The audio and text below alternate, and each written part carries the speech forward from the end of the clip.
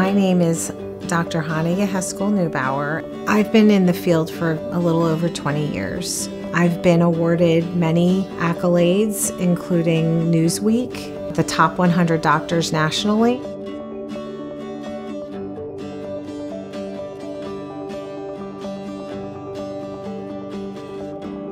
It's hard to be an eye doctor that doesn't have an answer. You try, and there's nothing that's stopping their progression. And you know what their future is, and it's very frustrating.